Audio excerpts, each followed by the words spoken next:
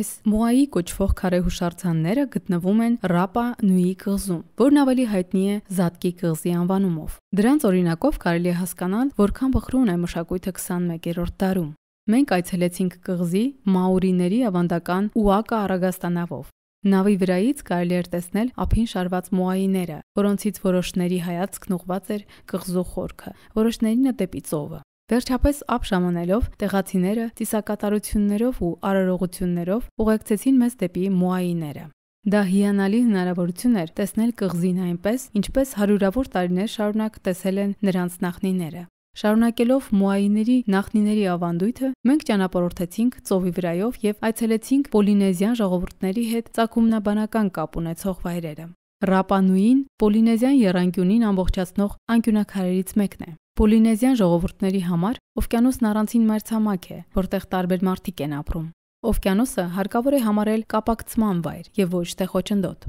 Մշակութային ժառանգության վերադարձման հարցում մոայիները կարևոր դեր են կատարում։ Կղզու վրա կան կանգուն, պարկած մոայիներ, իսկ որոշները դեռ թաղված են հողի տակ։ Կանգուն մոայիները հնարավորություն են տալիս ծեսերի միջոցով կապնվել նախահայրերի հետ։ Նախնիների հետ այդ կապն ավելի արժեքավոր է դառնում, երբ հիշում ենք, որ Ռապա Նուիի բնակիչները տարիների ընթացքում տառապել են ոչ միայն անտառահատումների, այլև գաղութացման, ստրկացման պատճառով։ Մեր այնտեղ գտնվելու ժամանակ, որպես արարողության մի մաս, մարդիկ իրար վրա բարձրանալով մոայիի վրա տեղադրեցին խեցիներից պատրաստված աչքերը։ Այսպիսով կարճ ժամանակով կենդանություն տվեցին նրանց։ Գաղութային օրենքների պատճառով դարեր շարունակ նրանց թույլատրված չէր դա անել։ Ուստի մենք ներկա ենք գտնվել հուզիչ մի արարողության։ Նրանք կենդանացրին մոայիները կարճ ժամանակով, որից հետո աչքերը հանելով, այսպես ասած, նորից քնեցրին։ Ժամանակի ընթացքում մոայիները կորցրել են իրենց աչքերը, որոշները քանդվել են։ Ընդհանրապես, խաղաղ օվկիանոսյան ավանդական համակարգերից շատ բան է վնասվել։ Աչքերը հանելու գործողությունը խորհրդանշում է այդ հեղինակազրկումն ու մշակույթին հասցված վնասները։ Մենք պարզեցինք, որ Ռապա Նուիի բնակիչները տարիներ շարունակ փորձել են վերականգնել եւ պահպանել դեռ կանգուն, ինչպես նաեւ հողի տակ անցած մոայիները։ Շատերը Ռապա Նուիին համարում են ամենահեռավոր վայրերից մեկը։ Այնուամենայնիվ, մոայիների շնորհիվ այն չափազանց հայտնի է եւ ՅՈՒՆԵՍԿՕ-ի կողմից գրանցվել է համաշխարհային ժառանգության ցանկում։ Աշխարհի ամենատարբեր անկյուններից մարդիկ այցելում են Ռապա Նուիի։ Այսպիսով, զբոսաշրջությունը աջակցում է տնտեսությանը եւ միևնույն ժամանակ պահպանում հուշարձաններն ու մշակույթը։ Մարդիկ պետք է հավասարաչափ ուշադրություն դարձնեն մշակույթի նկատմամբ պատասխանատվությանն ու գործնական պարտականություններին։ Մոայիները ի սկզբանե կղզի եկած նախնիների մարմնավորումներն են։ Հարկավոր է շատ խիզախ լինել, որպեսզի ճամփորդել եւ հասնել մի կղզի, հավանաբար նույնիսկ վստահ չլինելով, որ այն գոյություն ուներ։ Ռապա Նուիի բնակիչները նույնպես կարծում են, որ այդ ճանապարհորդությունը բացառիկ էր, բայց եւ շատ ռիսկային։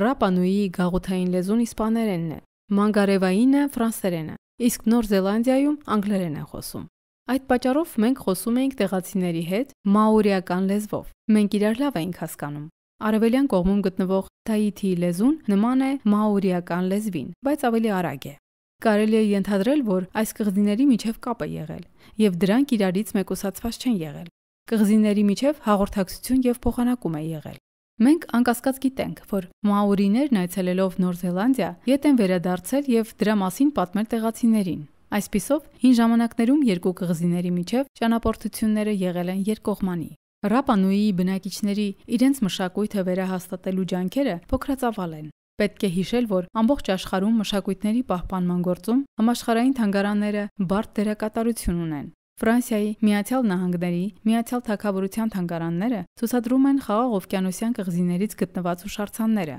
միևնույն ժամանակ ուսումնասիրության համար հասանելի դարձնում եւ պահպանում դրանք։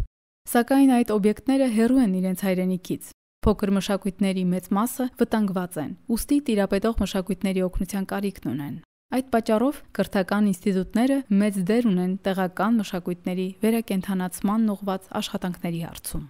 Արտեֆակտները, թաունգաները սփռված են աշխարհով մեկ։ Դրանց մի մասը գողացվել են, վաճառվել են, ամենատարբեր եղանակներով ձեռք են բերվել եւ կորցրել են կապն իրենց հայրենի համայնքների հետ։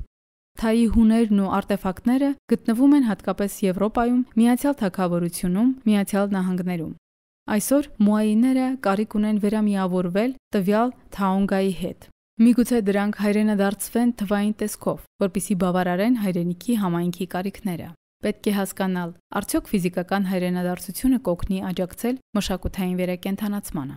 Բրիտանական թանգարանում 2 մոայի կա։ Չնայած Լոնդոնում դրանցից մեծ մասը շատ սիրված է, այնուամենայնիվ այն շատ հեռու է իր հայրենիքից։ Սա շատ բարդ խնդիր է։ Թանգարանը ունենալով ունիվերսալ օրակարգ, հասարակությանը հնարավորություն է տալիս ուսումնասիրել եւ համեմատության մեջ դնել տարբեր մշակույթներ, սակայն միևնույն ժամանակ մեկուսացնում է օբյեկտն իր միջավայրից։ Այս հուշարձանը ավելի կարևոր եւ արժեքավոր է դառնում, երբ դիտարկվում է որպես ոգեղեն շնչավոր առարկա, եւ իհարկե մեծ կորուստ է տեղական մշակույթի համար։ Թանգարանը չի կարող ապահովել այն պայմանները, որոնց դեպքում թաունգաները, արտեֆակտները կամ թանգարանում գտնվող այլ հուշարձաններ կխոսեն իրենց մշակույթի, իրենց պատմության մասին իրենց լեզվով, քանի որ այդ դեպքում դրանք առաջին հերթին պետք է խոսեն հենց իրենց ժողովրդի հետ։ Մաորի համակարգողները եւ այն մարդիկ, ովքեր պահում են իրենց մշակութային ավանդույթներն ու հետաքրքրված են թանգարանագիտությամբ, ինստիտուտներից եւ տեղացի բնակչությունից լուրջ ակնկալիքներ ունեն։ Ստացվում է, որ թանգարանի պատասխանատվությունն ընդլայնվում է։